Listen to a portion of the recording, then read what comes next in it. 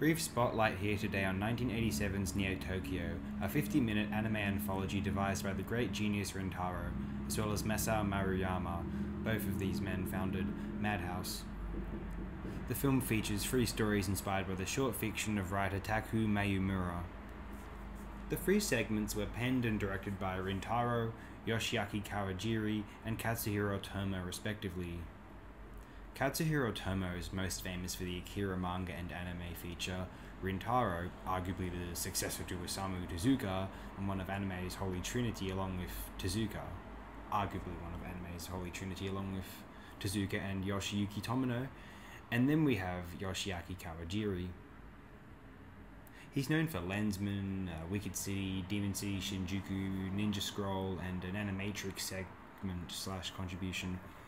Although he isn't seemingly as celebrated as the other 2 are, at least these days, I suspect that films like Wicked City are, partly justifiably, not as well considered now, if they ever were. Not that they ever really overly deserve to be, either, sadly. Featuring superlative animation, as one may expect, the sound design in Neo Tokyo was always captivating my senses also, from the general audio effects to the original music provided by Miki Yoshino, or the inclusion of compositions from the greats such as Eric Satie, Georges Bizet, and Edvard Grieg. Neo Tokyo is a blast for 50 minutes, definitely highly recommended. Do enjoy the remainder of these screen caps, although in the meantime, I'd just like to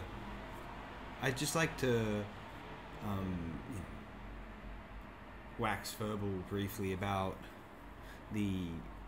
I like it's a very comforting little film. I just like having this on in the background. I mean, for all the despair of the late 20th century, there must have been an excitement to the 21st coming up, which it's hard to do these sort of futuristic pieces anymore because it's very difficult to imagine a positive future. My goodness, wasn't poor Mark Fisher stating this prior to his passing in 2017? The dimension of the future has disappeared, even more now post the coronavirus. There was that brief moment there where it looked as though with lockdown we could potentially decide that we're not going to resume worldwide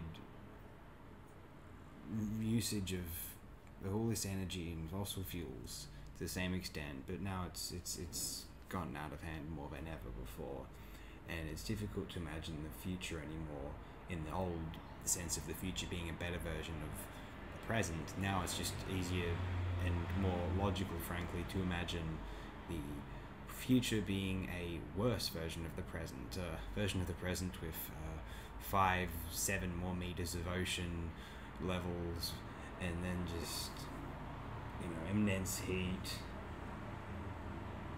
discord. But in any case, if you can find some shelter and some water, like in the developed world, we have it a lot better than those in the less developed world. So the average person in the developed world lives a very great life objectively. So we've really just got to make the best of it. In any case, have a wonderful day, right, wherever you are. Like, sincerely, do try. It's a cold world out there. Sometimes I think I'm getting a little frosty myself. My shell, mechanical found ghost, but my ghetto is animal found toast. I'll see you all later.